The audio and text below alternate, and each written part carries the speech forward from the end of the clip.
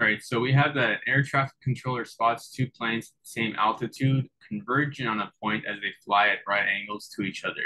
So it's shown in this figure.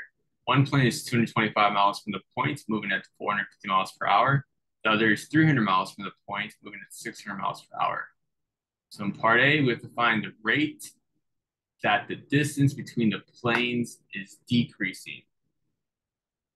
So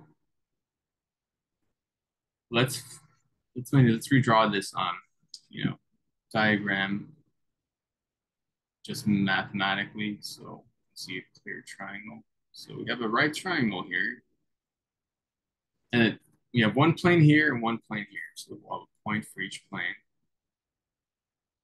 And the distance between these planes will be the length of the hypotenuse of the right triangle, which we're going to have S.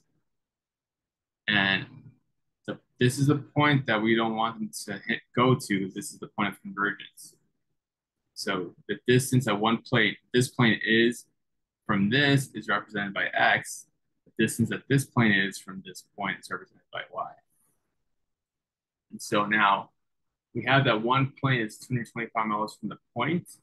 And so that would be X, because that scale there. So that'll be this plane. And so this plane is moving at 450 miles per hour. So the change, in X is going to be a negative 450 miles per hour. So dx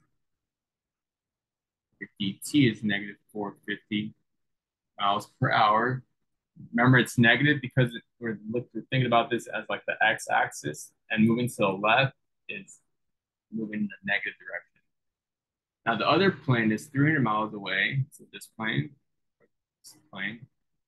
and it's moving 600 miles per hour. So it's moving, downward in the y direction. So then we're going to have a change in y with respect to time.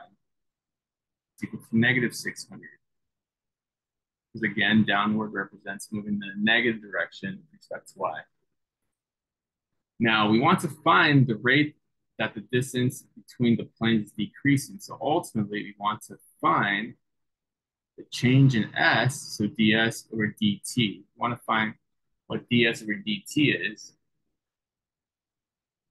So let's look to set up an equation that relates all these variables together so that we can then differentiate it with respect to time and then plug values into the variables and solve for ds over dt. All right, so this is the right triangle. So we can use the Pythagorean theorem, to relate x, y, and s. So that's x squared plus y squared equals s squared. And then we can differentiate this with respect to time. Because again, they're all functions of time. It's essentially x of t, that whole function being squared, plus y of t,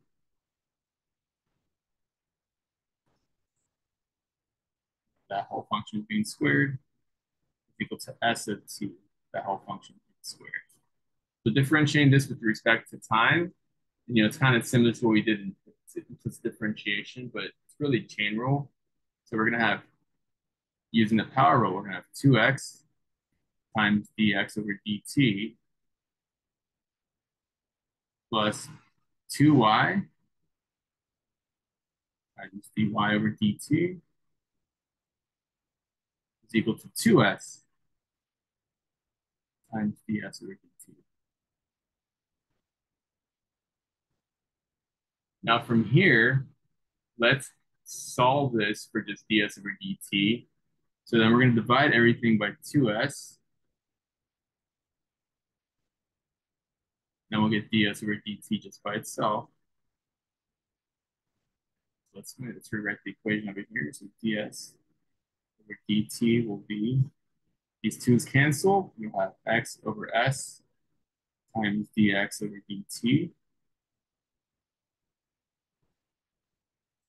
plus these twos will cancel, plus y over s times dy over dt. And then we have an equation strictly for ds over dt.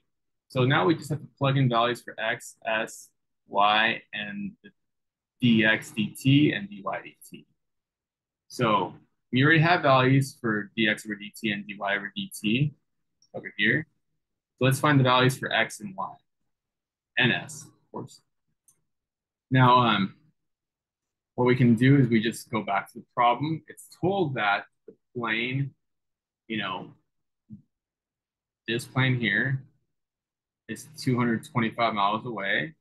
So the value of x for this plane, because the distance it is from the potential, point where they would collide, the potential point where they would, intersect and collide, that x is 225. And we're told that the other plane is 300 miles away. So this plane here, or this plane here, and that's the y direction.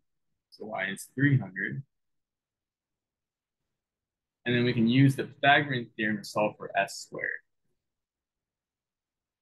We have 225 squared plus 300 squared equals s squared.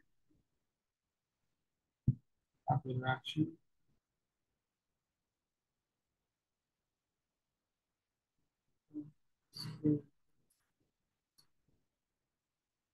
$14,625, and take the square root of that. You'll get s is 375.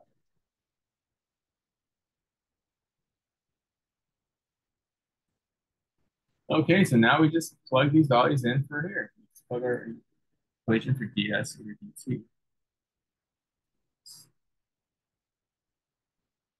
All over here. So ds over dt will be 225 over 375 dx over dt times negative 450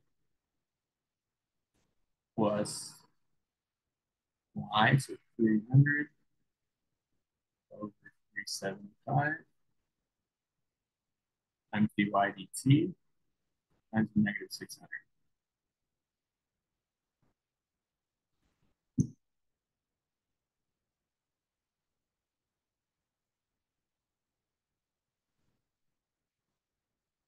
Multiplying that all out and combining, we'll get negative 750.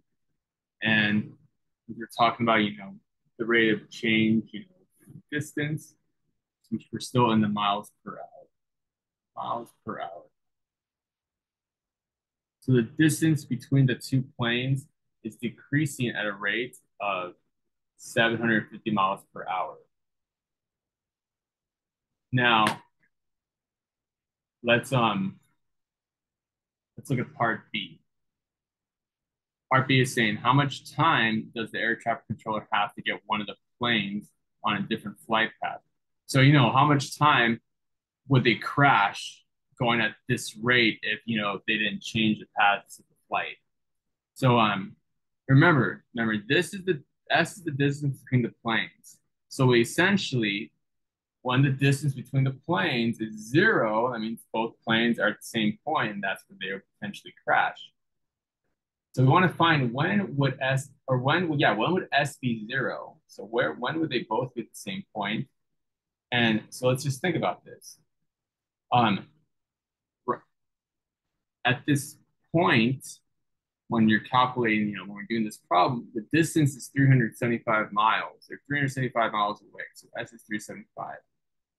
If the distance is decreasing at a rate of 750 miles per hour, we essentially want to see when would this get to 0 going at this rate.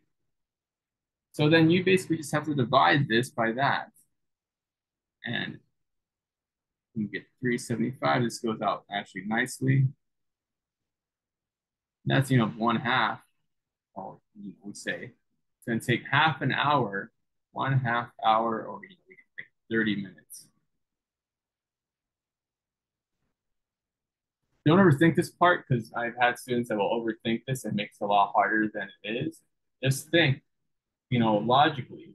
You don't need calculus for this, Again, if you have to go 375 miles and you're going at a rate 750 miles per hour, and it'll just take you 30 minutes to get there. That's all that is.